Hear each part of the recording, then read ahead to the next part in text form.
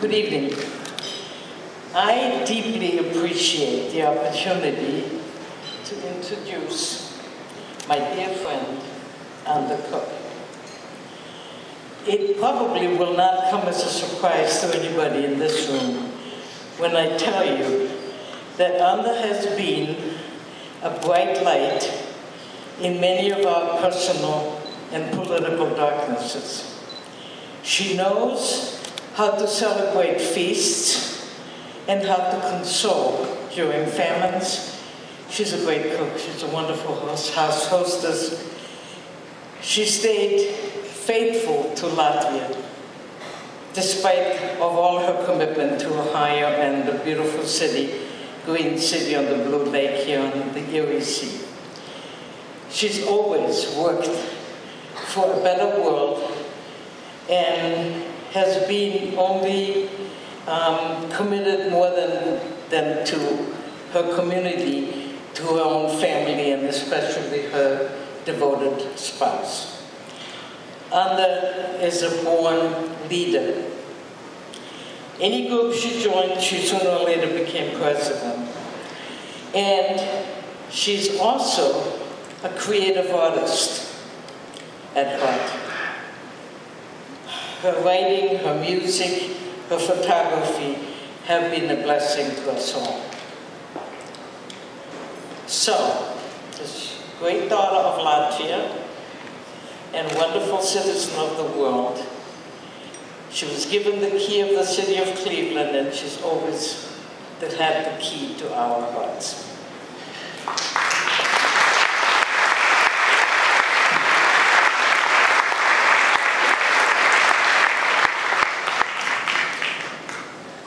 Thank you, great daughter of Austria.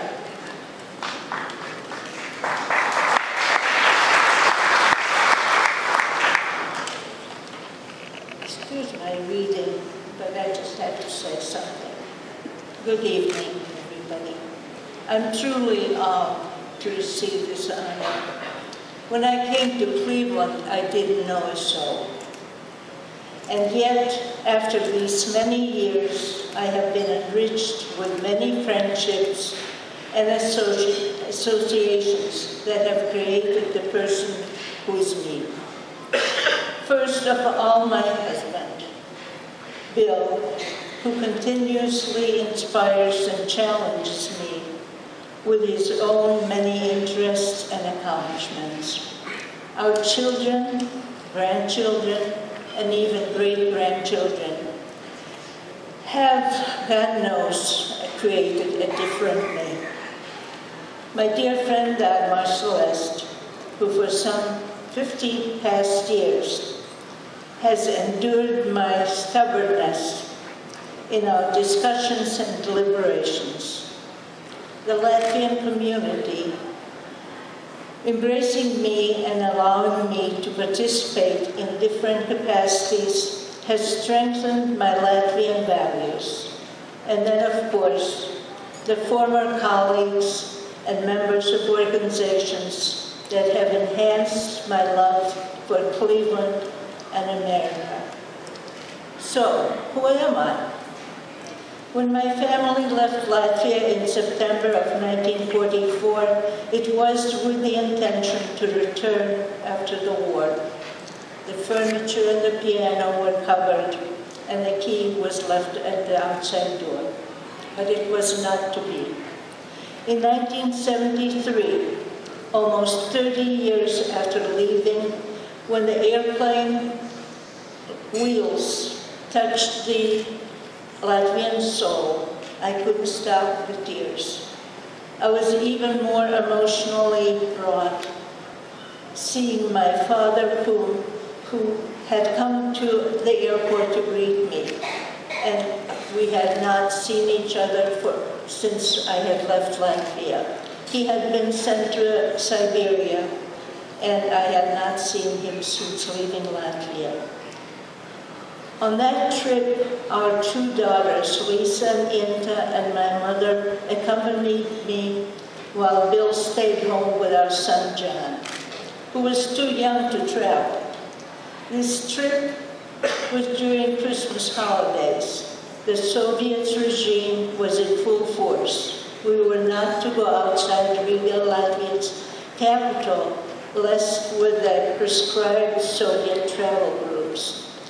All the hotel rooms were booked, and the only place for decent shopping was the foreign currency stores that were off limits to the local people.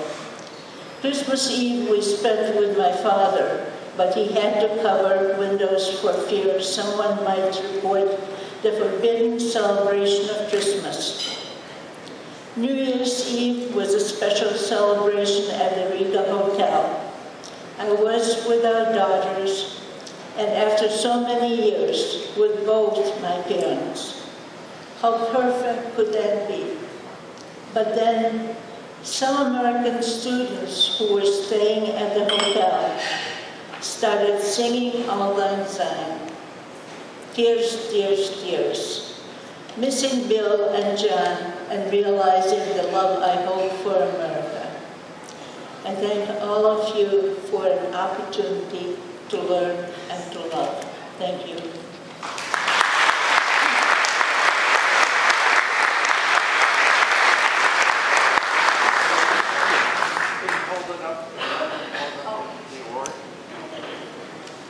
Thank you.